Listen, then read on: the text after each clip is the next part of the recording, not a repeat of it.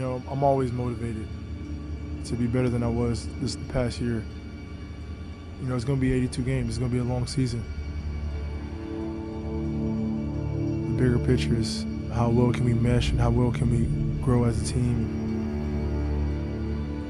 I put so much hard work and effort into my craft. I got to be better. I got to be great on both ends. I know what to expect. I know the ins and outs. I know what needs to be done. It's a matter of us going out there and just doing what we're supposed to do. If I know that I have confidence and my teammates have confidence in me and to help me out even when I'm struggling or even when any of our teammates struggling, and we know we have that support, then we're always going to be good. As long as we got that mindset, no matter what goes on, we're going to win a championship, and we're motivated to be a great team this season.